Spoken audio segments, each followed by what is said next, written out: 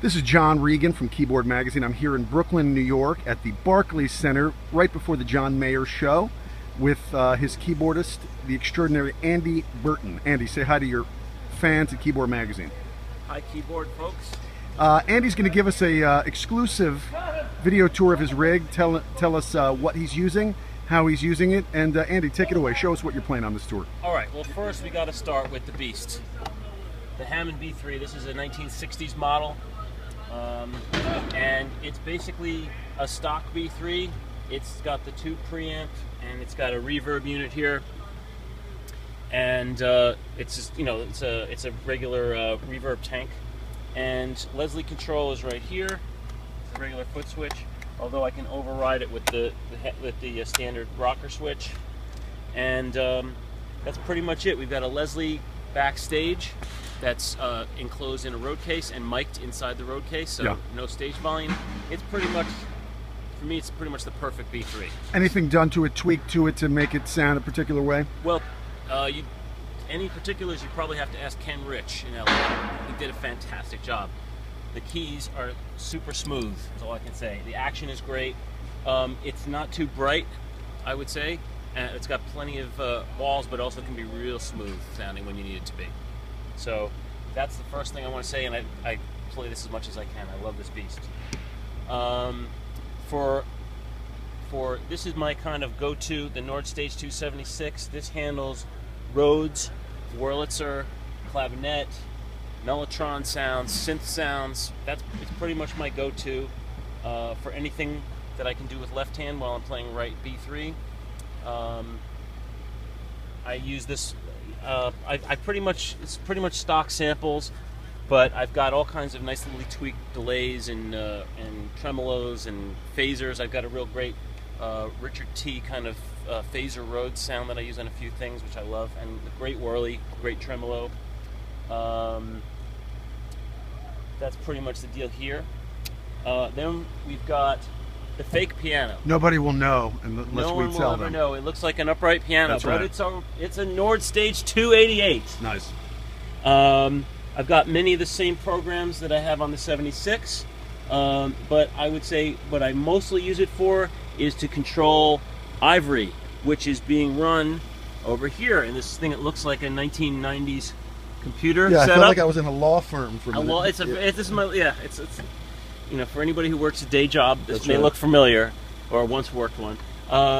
Yeah, so this is basically the control setup for 2 receptor quattros, which are the current top-of-the-line model receptors.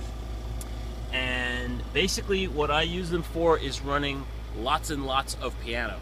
I've got a Fazioli grand piano, I've got the Steinway, and I've got an upright piano, and it switches right here. You can see me switching around from a Steinway to an upright to a Fazioli, etc. And you're using different pianos on different songs? Different pianos on different songs. Yeah. And occasionally they get layered and split with some sounds from the Nord. Mostly string mellotrons. I only use kind of mellotron Chamberlain strings for the most part, because they just have more of a vibe to them than the string samples that we normally use that you hear every day. And it's a pretty streamlined setup. 3 keyboards and some soft synths. Pretty much. Yeah. Pretty much. That's what you got. And it's exactly what the doctor ordered for John Mayer. Yeah. You know, I know with Bruce Springsteen, he's got a couple electros on the stage in case the Hammond goes down. Have you ever had an issue where your B3 went down, or do you guys keep it well oiled at all times? Well, you know, there was one time when something started to happen on stage, and our wonderful tech, Alex Alvarez, superstar tech to Lenny Kravitz and many others, he fixed it by the next song. So I don't even think I lost half a song's worth of downtime. So I've never had to use an organ patch in a Nord on stage with John Mayer. So congratulations, Alex Alvarez. It's right there at the ready if I ever need to, but it's an insurance policy. That's right. Did you pick this rig, or did you step into the gig and sort of use some stuff that was already here? I mean, how did you decide on this rig for this tour? Well, I was already working with Nord, but John had already been familiar with Nords from previous keyboard players. Yeah. I mean, these happen to be my Nords. Yeah. I brought them to the gig. I also brought a receptor to the gig, but they've since replicated. I think John bought 5 of them since then, and bought a bunch of receptors too. So he's kind of duplicated what I brought to the rig originally and improved on it. Like I didn't have the latest receptor, but now I'm running 2 Quattros, which is really great. Yeah. Anything in the near future that you plan on acquiring or adding to the gig? Maybe a Moog modular system for a Moog modular 4 or 5 Mellotron. That's right. Real ones.